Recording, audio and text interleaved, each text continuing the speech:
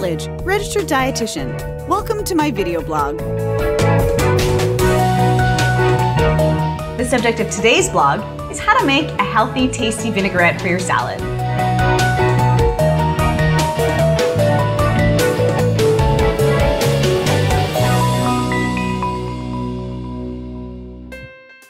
So the basis of a good vinaigrette is always oil with some vinegar and some seasonings. You can use any type of oil that you really want and that you enjoy. When it comes to the vinegars, you can use, again, any kind of vinegar that you prefer. You can even use things that are a little acidic, such as juices from citrus, like limes and lemons. For today's vinaigrette, I'm gonna use olive oil. And when it comes to the acidic or the vinegar base, I'm gonna use balsamic vinegar. I'm also actually gonna add a dash of lemon juice because I find that it kind of opens up the vinaigrette and makes it taste a little bit less heavy. For today's recipe, I'm making a recipe that will suit about 4 people for a salad that's lightly dressed. You want about 3 parts of oil to 1 part of vinegar. I'm using 3 tablespoons of oil to 1 tablespoon of vinegar.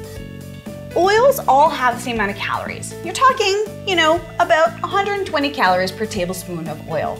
If you want a vinaigrette that has fewer calories, you could always change up that ratio a little bit and add perhaps 2 units of oil to 1 unit of vinegar. It really depends on what you like and what you enjoy.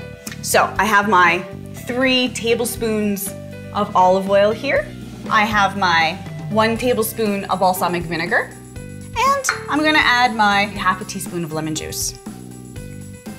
In order to really bring out some flavors that I enjoy in a vinaigrette, I love to add garlic. So I've just grated maybe half of my clove. Another flavor enhancer that I absolutely love is mustard. For this recipe, I'm gonna add about a teaspoon. So one of the best things when it comes to vinaigrettes is you want to really be able to whisk your vinaigrette together. You want to emulsify together the fat from the oil and the water from the vinegar. I don't want to forget my seasonings, my other seasonings. Pepper. I tend to add maybe 1/8 of a teaspoon. You're going to want to add salt depending on your needs. Some people are on a low salt diet. You might want to leave it out at this point, but I'm talking maybe a pinch of salt. Maybe a 1/16 of a teaspoon, not very much. And of course, if you have guests over, they can add salt to the salad once it's done. Delicious.